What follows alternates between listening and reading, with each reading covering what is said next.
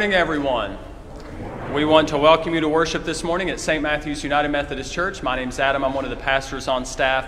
Whether you're worshiping with us in person this morning or worshiping with us online, we are so excited to have you with us this morning. If you are a guest with us today, we want to say a special word of welcome to you. If you would stay after this morning's service, go out the back sanctuary doors and to the left. There's a welcome table there where we would love to greet you and give you a gift to thank you for being with us today. One of the things we've been asking every week for you to help us in inviting others is if you are watching online or even if you're sitting here in person, if you're on Facebook, please take just a moment to share this on your Facebook page as a way of inviting your friends and family to join in worship with us. Inside your worship guide, there are a few announcements that we want to lift up today. First off, we are so brokenhearted to announce the passing of Glenn Hamrick. We sent that out in the prayer chain this week. But you see there in the worship guide the arrangements for his celebration of life that will be this Wednesday, 2 p.m. at St. John's United Methodist Church. But all the information and the address is there. We hinted at this last week, but want to remind you again and let you know that these plans were finalized for the day at the Fraser, the learning opportunity, on Saturday, February 26th at 10 a.m. We'll be doing together a guided tour of an exhibit called West of 9th, Race, Reckoning, and Reconciliation. And then if everything holds out and hopefully COVID numbers go down, we also hope to plan a lunch immediately after that so that we go to the exhibit together and then go to lunch together and discuss the things we've learned that morning.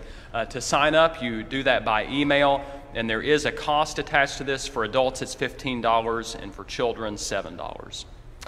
One more quick announcement. Our youth group were a part of the Winter Blitz event that our annual conference hosts every year, and as a part of that, they had a mission opportunity where they fixed baskets of snacks for healthcare heroes to take to our local hospitals for nurses and doctors and hospital staff there.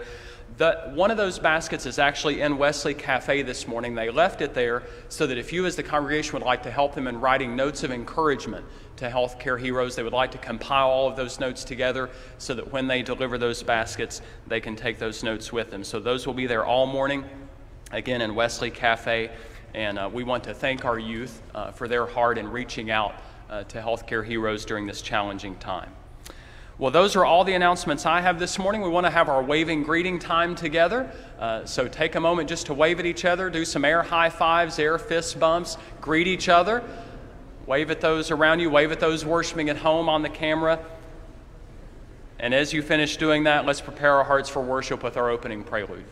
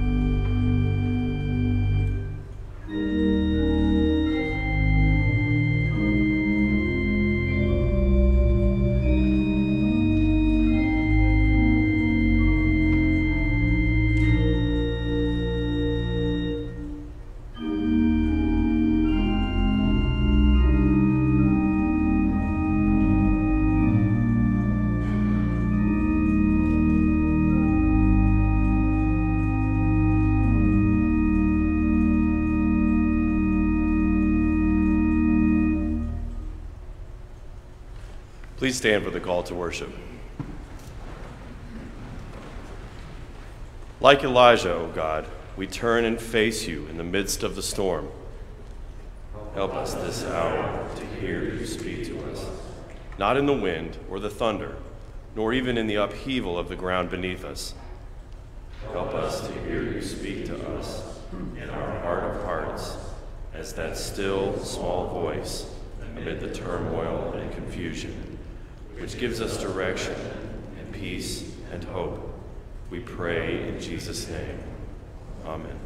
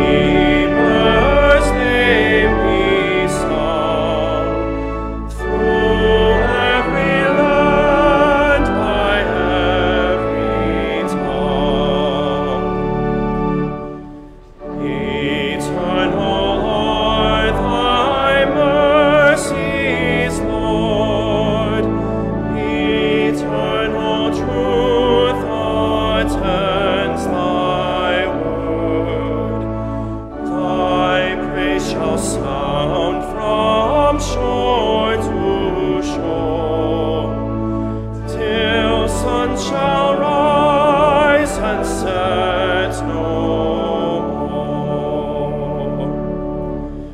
Your lofty themes immortals bring, in songs of praise divinely sing, the great salvation loud proclaim, and shout for joy the Savior's name.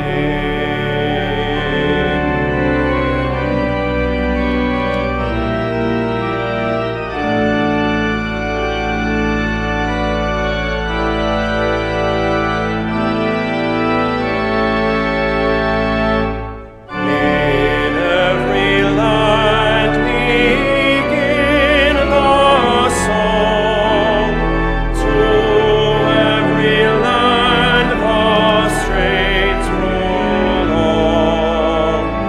In cheerful sounds all voices raise, and fill the world with loudest praise. Please remain standing and join me in our statement of faith, which comes this morning from the United Church of Canada. We are not alone. We live in God's world. We believe in God, who has created and is creating, who has come in Jesus, the Word made flesh, to reconcile and make new, who works in us and others by the Spirit. We trust in God. We are called to be the church, to celebrate God's presence, to live with respect in creation, to love and serve others, to seek justice and resist evil, to proclaim Jesus crucified and risen, our judge and our hope, in life, in death, in life beyond death. God is with us. We are not alone. Thanks be to God. Amen. Please be seated.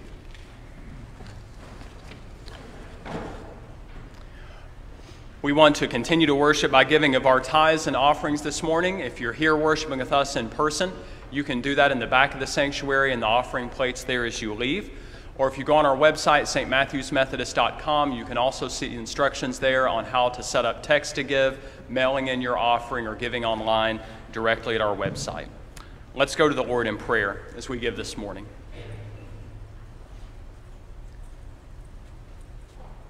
God, we just proclaim together one of the most beautiful promises of our entire faith, that regardless of what we face in this life, even as we face the valley of the shadow of death, we can trust that we are not alone. You are with us always. Jesus, you've promised that you will never leave us or forsake us. God, we pray that that abiding promise of your presence would be transformative in our lives, and that it would change the way we live, the way we give, the way we serve, the way we share the blessings that we have with others. God, we pray that you would bless our tithes and offerings today, that they would be used for your kingdom and your glory, that the ministries of our church might be another reminder in our lives and in the lives of others that you are with us no matter what. It's in Christ's name we pray. Amen.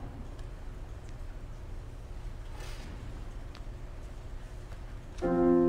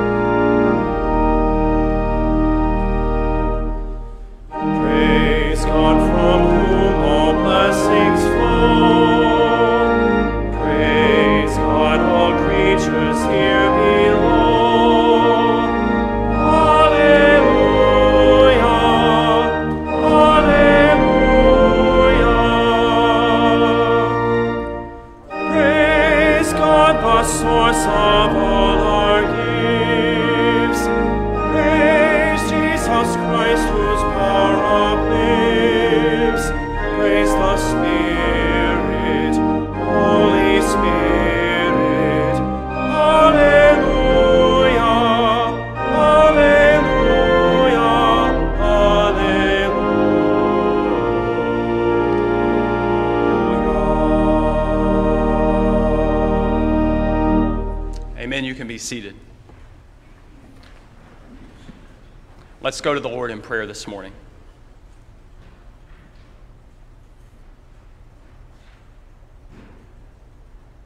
God, today we have confidence in coming to you in prayer because we trust that before we ever reach out to you, your grace is already reaching out to us.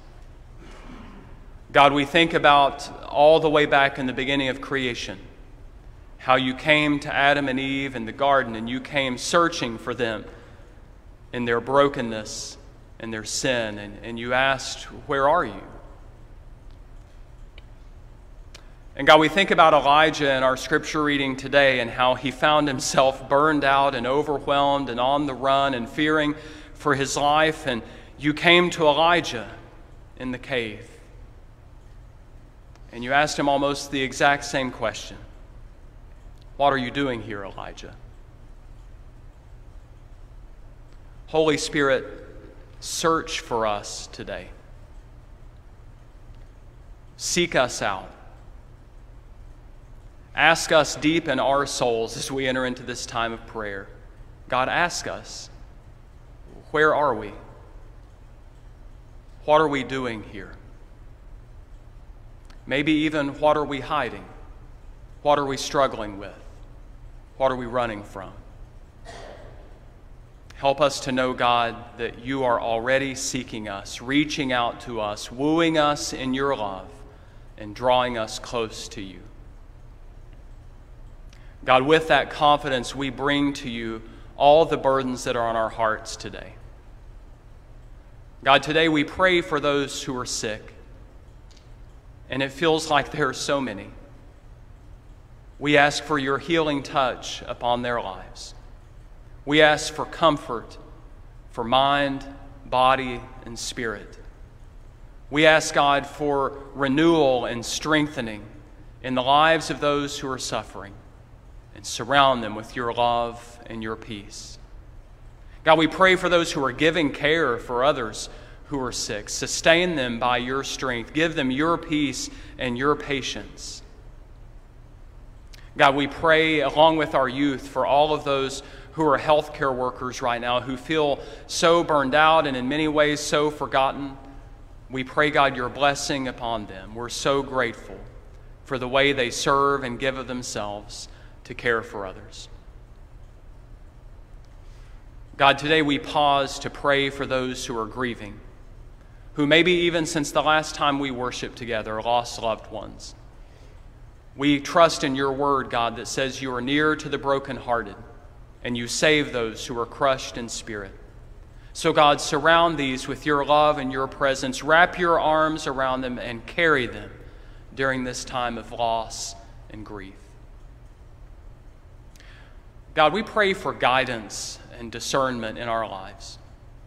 In so many areas of our lives where we're trying to find the direction to go, trying to make the right decision, trying to figure out on our own what is best, we pray, God, that instead of just trusting in our own wisdom or our own strength, that we would turn to you and depend on you. God, we pray that as your word promises that you will give wisdom to those who ask, God, we are asking for your wisdom in all the different challenges and situations that we face.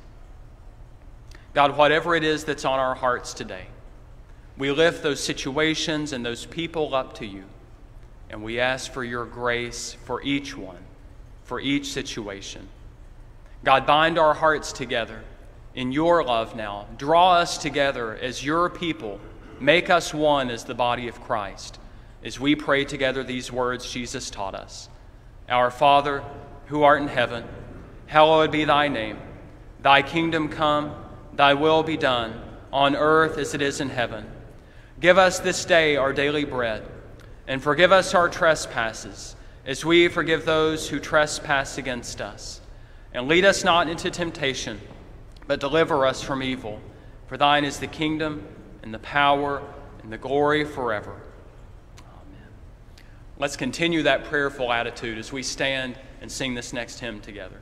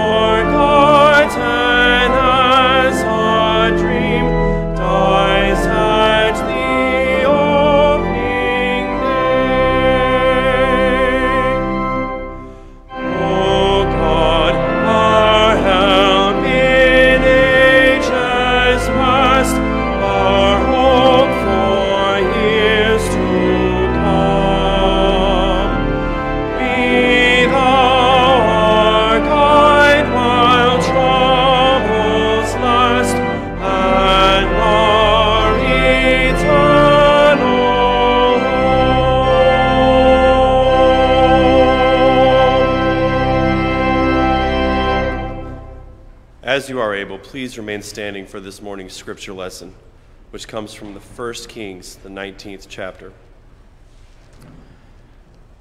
And the word of the Lord came to him, "What are you doing here, Elijah?" He replied, "I have been very zealous for the Lord God Almighty. The Israelites have rejected your covenant, torn down your altars, and put your prophets to death with the sword. I am the only one left, and now they're trying to kill me too." The Lord said, "Go out and stand on the mountain in the presence of the Lord, for the Lord is about to pass by." Then a great and powerful wind tore the mountains apart and shattered the rocks before the Lord, but the Lord was not in the wind. After the wind there was an earthquake, but the Lord was not in the earthquake. After the earthquake came a fire, but the Lord was not in the fire. And after the fire came a gentle whisper. When Elijah heard it, he pulled his cloak over his face and went out and stood at the mouth of the cave. Then a voice said to him, "What are you doing here, Elijah?" He replied, "I have been very zealous for the Lord God Almighty. The Israelites have rejected your covenant, torn down your altars, and put your prophets to death with the sword. I am the only one left, and now they're trying to kill me too." This is the word of God for the people of God. Please be seated. This morning we are continuing our sermon series, Lessons from the Struggle Bus.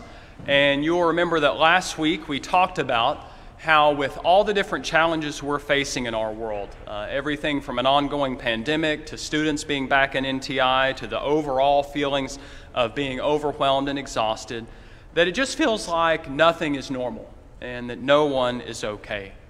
So it's really important in this series that we focus on how God is with us and God is working even in the midst of our struggles and our messes. To help us in this journey, we began last week focusing on the life of the prophet Elijah.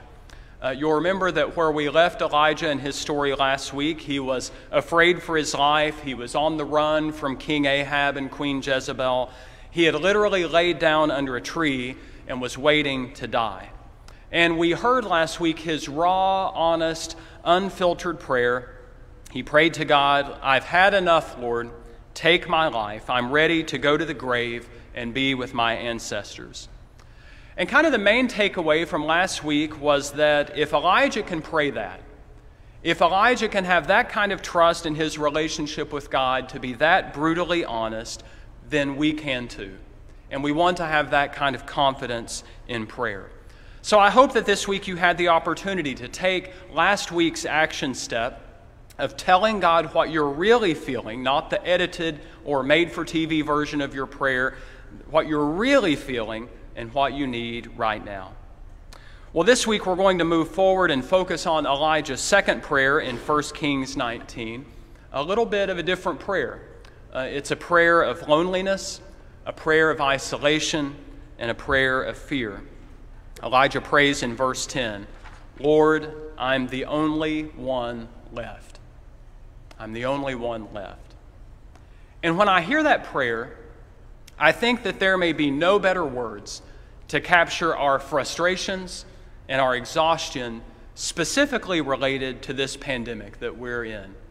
You know, regardless of what side of the issues you're on, right, masks or no masks, pro-vaccine or anti-vaccine, NTI or in-person school, government mandates or personal choice, I guarantee that there is one thing that unites us in all of this. Because I guarantee that there has been some time in the last 22 months that you have had at least one of these thoughts. Maybe you've had all four of these just this week, but I want you to think, when have you had these thoughts? I'm the only one who cares. The second one, I'm the only one who gets it. Does nobody else understand? Number three, what is wrong with the rest of these people? Or number four, my personal favorite, I've used this at least twice this week that I can think of, has everyone else lost their minds? You know, there have been so many times that it really has felt like the world's going to hell in a handbasket. You've heard that saying before. And what we've learned, I think, is that isolation plus fear is a really dangerous combination. Isolation plus fear has likely left all of us on the struggle bus in some way. And so we want to ask again this week, what can we learn from Elijah's experience on the struggle bus that will help us here and now in our own journey? Inside your worship guide, you'll find a GPS, a Grow, Pray, and Study guide where you can fill in the main points of this morning's message and follow along there. There are also scripture readings, again, continuing in 1 Kings, lots of Psalms still in there, again, focusing on being honest and open with God in prayer. And so we invite you to read with us this week as we read Scripture as a church family together. The first lesson, the first point there in your GPS, when we're afraid, it's easy to feel alone. When we're afraid, it's easy to feel alone. You know, where we pick up in Elijah's story this week, he's still on the run. Our scripture tells us that angels had ministered to Elijah. He had that powerful spiritual experience of having a nap and a snack. And so then, strengthened by that rest and that food, scripture tells us he travels for 40 days and 40 nights through the wilderness to reach Mount Horeb. Most scholars believe that what's referred to as Mount Horeb here was actually another name for Mount Sinai, the holy mountain where Moses received the law back in the book of Exodus. So I want you to understand that there's this feeling here that Elijah is running from something, right? He's running for his life. However, there's also a sense that he's running to something. He's almost making a pilgrimage to one of the most holy places in our faith. And after traveling for 40 days and 40 nights, he spends the night in a cave. And an angel appears to him, and like we were praying in our prayer, the angel asked Elijah, "What are you doing here, Elijah?" Now, I promised you that if you came back this week, you would get to hear Elijah be even whinier than before, and I plan on delivering on that promise this week. So the angel asked, "What are you doing here, Elijah?" And starting in verse 10, Elijah recounts all the things that have gone wrong to him recently. It's a long litany of complaints. The Israelites have rejected the covenant. The altars have been broken down. They're putting prophets to death by the sword, and Elijah ends his litany with the worst one, I'm the only one left, and now they're trying to kill me too. The funny thing about Elijah's pity party and this prayer, I'm the only one left, is that if you read the scripture, it's not even factually true. In the chapter right before this one, Elijah was actually a part of a plan to hide 100 of the Lord's prophets in caves to keep them safe. And then right after this chapter, God tells Elijah that there are actually 7,000 people in Israel that were still faithful to God and had not worshiped false gods. And so there's a lot of evidence to show that Elijah probably had to know in reality that he wasn't really the only one left, but that didn't change the fact that he sure did feel like it. And again, it brings us back to this idea that there are some really dangerous combinations in life. You know, I think about some of those things that are just volatile and should not be mixed. Fire and gasoline, right? We would say those two things do not play well together. Drinking and driving, dinner and politics. As Pastor Renee found out this week, trying to get work done and listening to the Encanto soundtrack doesn't go well together. Or UK and U of L fans, not a good mix, right? And in the same way, fear and isolation are a dangerous combination. And maybe this morning you can think about a place in your life where you feel like you're the only one, and maybe in your head you know that's factually not true. But because you're so isolated, because you're in this kind of tunnel vision mode, your feelings still feel so real. And we really want to offer that to God this morning, that when we're afraid, it's easy to feel so alone. That actually leads us to our second lesson from the struggle bus, though. The counterpoint to this is that God is with us even when our circumstances don't change. This is a very specific point. God is with us even when our circumstances don't change. Now, out of all the weeks that we're going to be focusing on Elijah's journey, this is probably the part of our scripture that you may be the most familiar with, God speaking to Elijah in the still small voice. But just to summarize, right, Elijah was waiting to hear a word from the Lord, and there comes a powerful wind. But the scripture says God wasn't in the wind. And then after that, there was an earthquake, a ground-shattering earthquake, but God wasn't in the earthquake either. Finally, there was a consuming fire, and God wasn't even in the fire. Right? All these big, dramatic, loud signs that you would expect God to be in. And yet instead, the scripture ends by saying there was a gentle whisper, and in the whisper, God spoke to Elijah. Now, any sermon I've heard on these passages talks about this part of the story like it just fixes everything. Right? That God speaks to Elijah in a gentle whisper, and it's like a magic wand just waves over the whole scene, and all of a sudden the darkness is turned to light. And it kind of gives this message that if you listen for God's gentle whisper in your life, it will make things all better for you too. The problem is that's not how the story goes if you read the rest of this chapter of 1 Kings 19. After the wind and the earthquake and the fire and the still small voice, Elijah doesn't change his tune at all. Listen to his prayer again. He's like a broken record.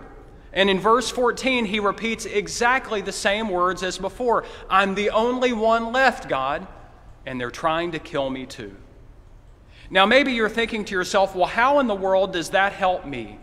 How does Elijah, still feeling isolated even after this miraculous experience, give me any hope at all? Well, here's the hope for me. I think it teaches us that one experience with God isn't necessarily going to give you the faith or the life you've always wanted. I think it teaches us that you can have an amazing religious experience and still have doubts. You can seek to be faithful and listen for God's voice and still feel lonely or still fall flat on your face. You can be on the mountaintop one moment and feel like you're in the darkest valley in a moment that's just a heartbeat away. And I think the good news of these verses is that in that roller coaster of life, of faith and doubt, of seeking and questioning, that doesn't mean something's wrong with you. It doesn't mean you're weak, or it doesn't mean that you're not faithful. This just means that a life in faith is a journey. It's a long process of change. It is not an instant fix. And for me, the good news of this is that God doesn't lose sight of us even when we lose sight of God. God is with us and God is working in our lives even when our circumstances don't change. God's grace continues to reach out to us and sustain us and draw us near to God even when we're on the struggle bus. The Apostle Paul says in Romans chapter 8, verses 35 through 37, "Who shall separate us from the love of Christ? Shall trouble or hardship or persecution or famine or nakedness or danger or sword? As it is written, for your sake we face death all day long. We are considered as sheep to be slaughtered." And then Paul gives the answer. "No, in all these things we are more than conquerors through him who loves us." This reminds us that one of the greatest promises of our lives, a promise that we proclaim together in our affirmation of faith this morning, is that God is with us. We are not alone. Well, that brings us to our invitation this morning. And as we move into our invitation, I want to remind you, like we did last week, that every week there's going to be an action step, something intentional we want to invite you to do as an act of faith during the week. Last week's action step was to tell God what you're feeling and what you really need right now.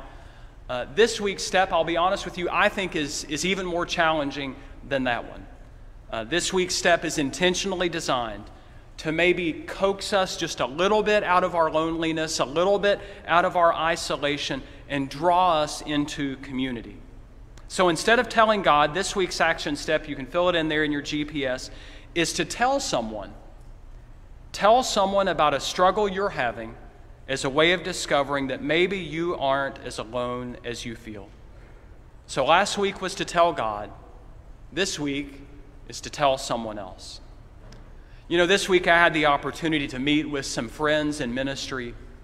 And as a part of our gathering together, like we do in many of our meetings here in the church, we shared glory sightings and praises and prayer requests just as a way of checking in with each other. How are you doing? How is it with your soul?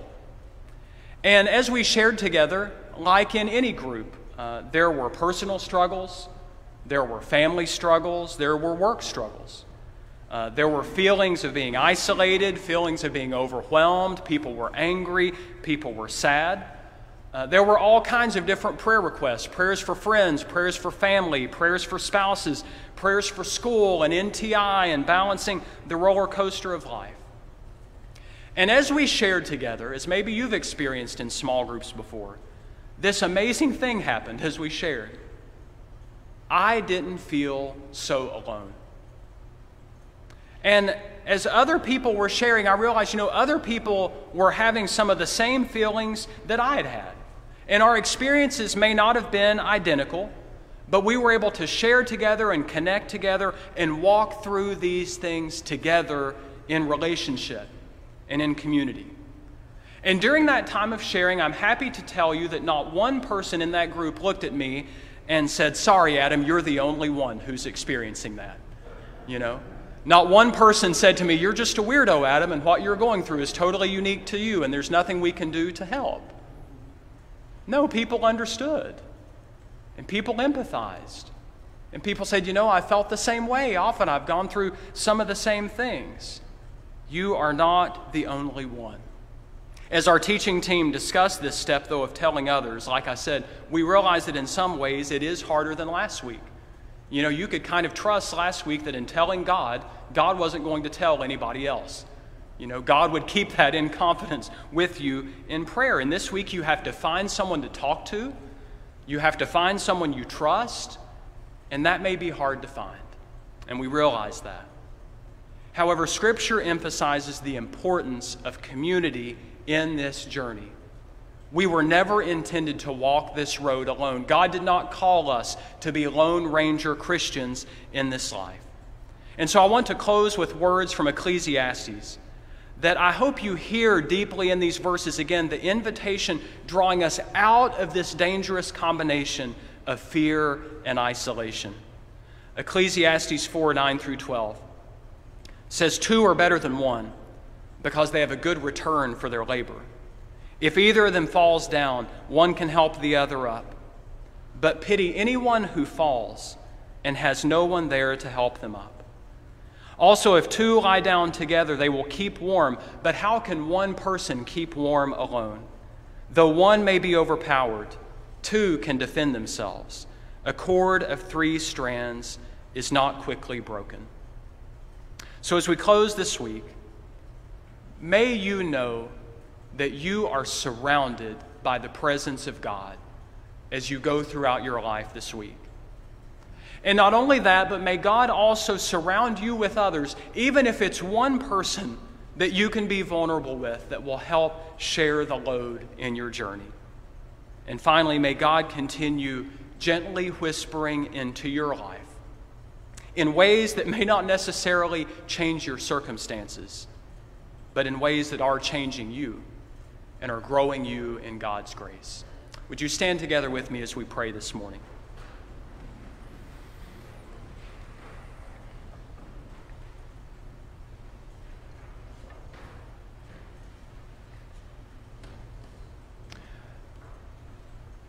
God, you know, because you created us, that it is not good for us to be alone. And in certain seasons of our lives, loneliness and solitude and being by ourselves is good for a season. But we were created for community. We were created for relationship with you and with others. And God, we have seen over these last months what a volatile, dangerous, explosive combination fear and isolation can be. And because of it, in many ways, we find ourselves on the struggle bus. And we find ourselves maybe praying the same prayer as Elijah. I feel like I'm the only one. Has everybody else lost their minds? And so, God, we bring that honest prayer to you. And we pray, Holy Spirit, that you would work in our lives even right now to draw us out of our loneliness and our isolation and draw us into community and relationship. God, give us courage this week to seek someone out, to send a text message, to make the phone call, to set up the coffee date, to do whatever we need to do to maybe reach out to someone and to be vulnerable with them and to trust that probably we're not as alone as we feel, and that there are others who are maybe walking similar paths, who are feeling similar things, and that you've placed them in our lives as a gift, that we would not walk alone. God, we pray that you would help us during this time to lean into the body of Christ. You have created your church for this very purpose, that we were not called to be Lone Ranger Christians, but we were intended to walk together in this journey as brothers and sisters in Christ, rejoicing with those who rejoice, mourning with those who mourn, bearing one another's burdens. And you tell us that in this way, we fulfill the very law of Christ. So God, help us to lean on one another and lean on you. Search us and know us today, and help us to take that next small step in growing closer in our relationship with you. It's in Christ's name we pray, and all God's people said, amen. Let's worship together as we sing this morning.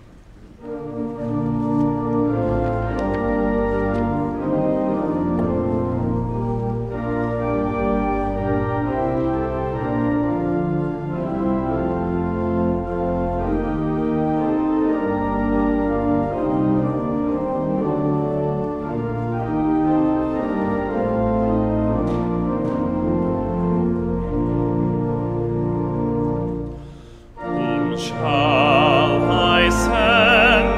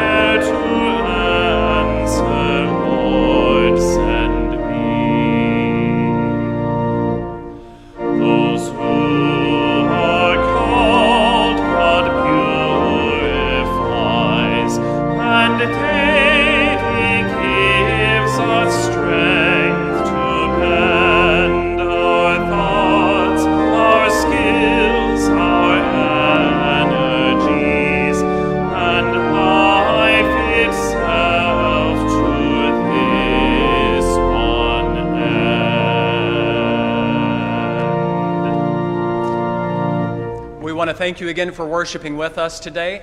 Two quick reminders. Remember that you can give on your way out this morning if you're here in person, and also remember that the opportunity to write letters to Healthcare Heroes is out there in Wesley Cafe if you would like to take a moment to do that. As you go, will you receive this benediction? May the love of God the Father, the grace of Jesus Christ his Son, and the fellowship of the Holy Spirit be with you all, both now and forevermore. Amen. God bless you. Have a great Sunday.